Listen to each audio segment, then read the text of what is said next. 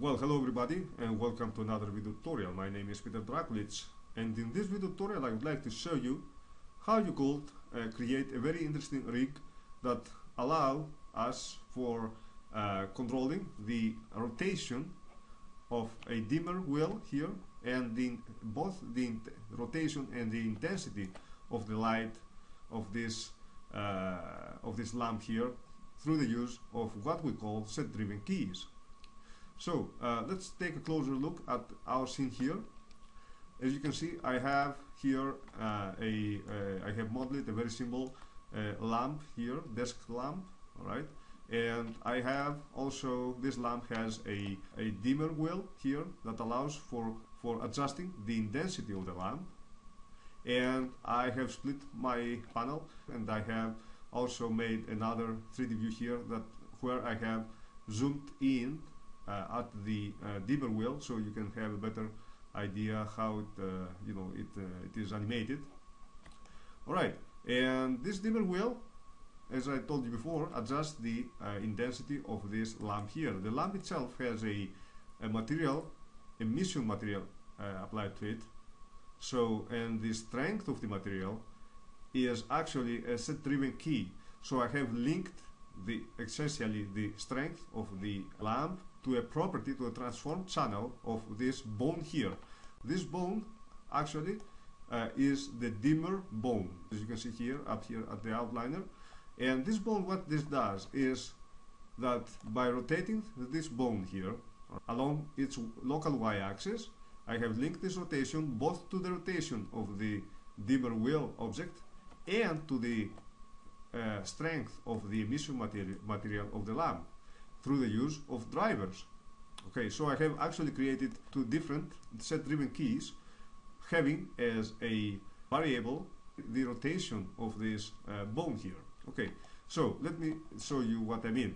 I'm selecting the bone here, which is the dimmer bone, and I go to the little bone icon here, the bone menu, and here you have the rotation for the bone. Very important, you have to be at the pose mode. So switch over to the pose mode, not to the object mode, but instead to the pose mode in order this to work.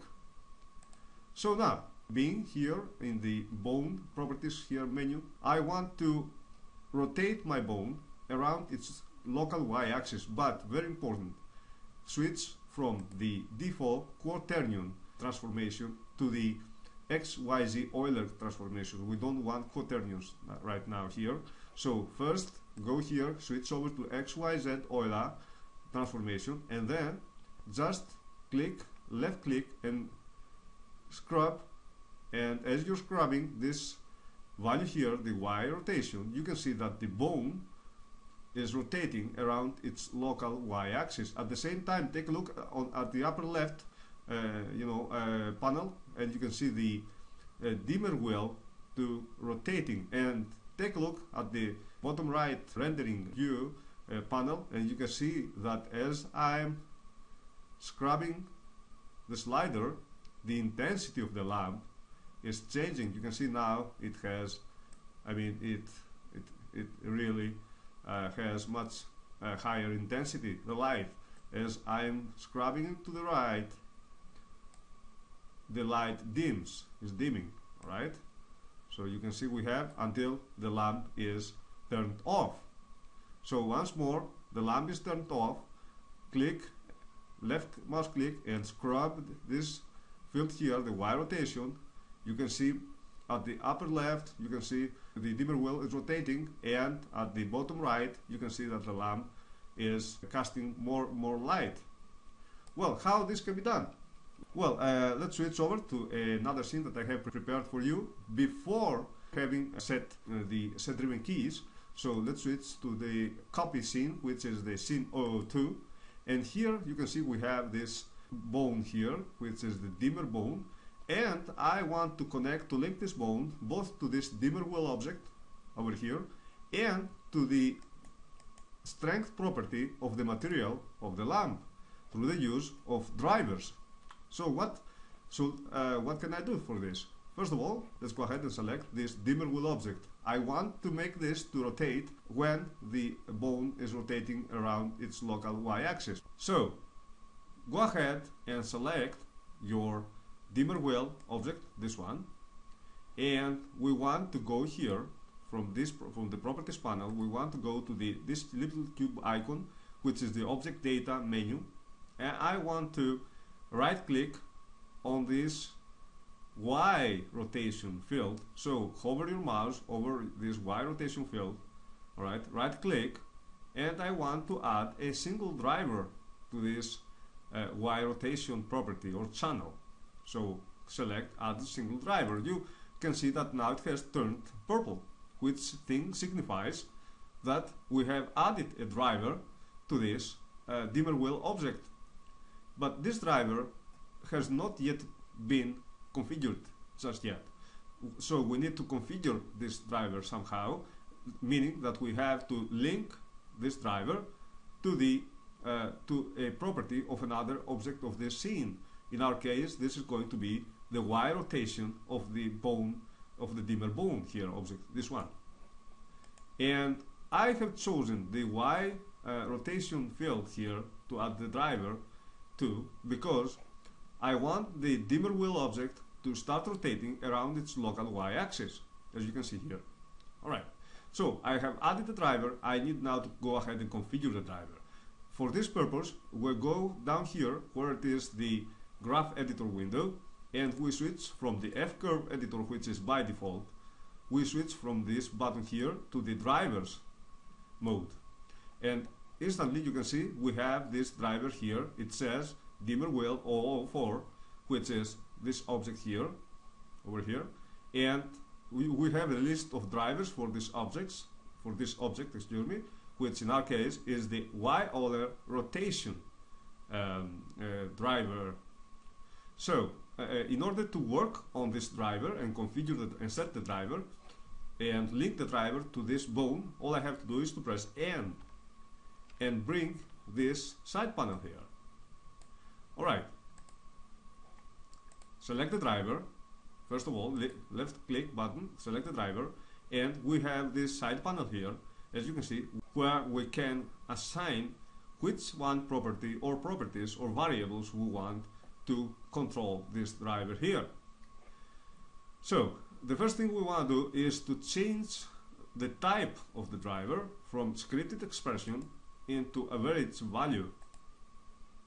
And now we want to go ahead and assign which object is going to be controlling this driver. In our case, of course, this is going to be the bone, the dimmer bone, this one object here. So from this box here, from this field here, I click on that and I select dimmer bone. So now I have linked the dimmer bone to this dimmer wheel through the driver. Of course, the bone now is an armature, the dimmer bone, so I have to also go ahead and specify from this bone field here which bone is going to be from all those in the armature. In our case, we have only one bone in the armature, so we just select bone. Now I have to tell Blender which property of the bone is going to be controlling the rotation, the Y rotation of the dimmer wheel. So from the type here, I select, of course, the general type is transform channel, alright, because we want to link a transform channel of the bone to the rotation of the dimmer wheel. So the type of transform channel is going to be the Y rotation of the dimmer bone. As you can see, this is the Y-axis, so I want the dimmer bone to rotating around its own Y-axis. So Y rotation, and as a space I switch over to the local space, because I want always, if I rotated the bone, I want always to keep rotating around its local Y-axis. So I change the space into the local space. Alright, now in any case, I want to click on this update dependencies button, so I'm 100% sure that those changes have taken effect. And now let's go ahead and select my dimmer bone go here to the, not to the this tube icon, but instead to this bone icon here, because we have now, we are in the pose mode, so we are working with a bone, not the object actually. So I want to go down here and change the quaternion WXYZ into a XYZ Euler rotation. And now I'm left clicking and scrubbing this field here. You can see, if you take a look at the upper left corner, as the bone is rotating because of the set driven key, because of the driver, now also the dimmer wheel object is rotating as well, accordingly to the rotation of the bone. Alright, so that is a very simple set driven key for transformation. Now let's go to see how the same driver can control, alright, the strength property of the emission material of the lamp up here, over here. So let's go ahead and select the lamp, alright, and I want to go to the material, and where it writes strength here, alright, this is the strength of the emission material which I want to apply a driver, a set driven key to. So right click on this and select Add Driver. It turns purple pretty much as before with the dimmer wheel. So I know now that a new driver has been assigned to this emission, to this property of the emission material. So in order to configure the driver, I have to go to the F-curve editor window here and switch from the F-curve editor, which is by default, to the drivers mode, okay, in this graph editor, I mean. So you can see that when you have selected the lamp, select the lamp in the 3D view, you can see that here it is the driver from the lamp.002, which is this lamp here, and the driver, if you click on this triangle, little triangle here, and unfold this, click on this little triangle once more, shader node 3, and here you have the default value, strength. This is the property that the driver is going to be controlling. So click on this, and we are presented in this side with this side panel here, where we want to link this the strength property of the emission material, of the light material of this lamp to the dimmer bone here. So very easily, I first go ahead and change the type from scripted expression to average value. Then I want to keep this to transform channel, because I want to take advantage of the transform channel of the dimmer bone. Next thing I want to do, having selected my lamp, is to assign the actual object, which is going to be, of course, the dimmer bone. Now I have linked this dimmer bone here to, not to the lamp, but to the material, and more specifically to the strength property of the emission light material of the lamp. Okay, now I have to define to specify the bone of this dimmer bone, that I want to use for the transformation, and it's going to be the only one I have in the armature, which is going to be the bone itself. I want now to specify the type of transform channel, okay, which is going to be again the Y rotation of the bone. And of course I want to change the space to local space. Alright, now if I select my dimmer bone, armature here, and go over here to the bone menu, I want to make sure first that I have selected the XYZ Euler transformation, coordinate space, and I want to scrub the wheel. And by scrubbing the wheel, you can see that what we have here is that as I'm rotating and scrubbing the wheel, both the dimmer wheel object is rotating and the lamp is casting more light. Okay, so I can effectively affect the intensity of the light of the lamp. I can turn the lamp off, or if I scrub to the right, I can turn this on and make it to casting even more light. Okay. So now you could change some properties here let's go select your lamp, and let's say I wanted to inverse the effect of the rotation. In this is why this generator modifier is here for, and this is by default. You can see the expanded polynomial modifier, generator modifier.